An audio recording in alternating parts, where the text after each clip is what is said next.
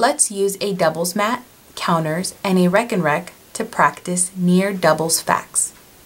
Let's look at the first problem. To solve this problem, I have to add 5 and 6. First, I will place 5 counters on the doubles mat.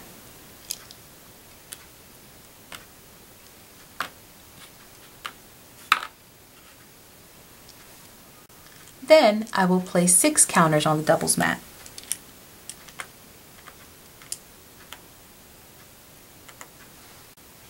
As I look at my doubles mat, I can see 5 and 5.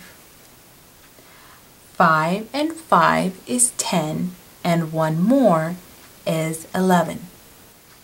Let's try another problem with a Rec and Rec. To solve this problem, I have to add 4 and 6.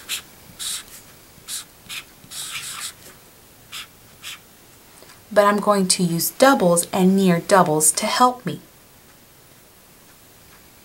First, I will represent 4.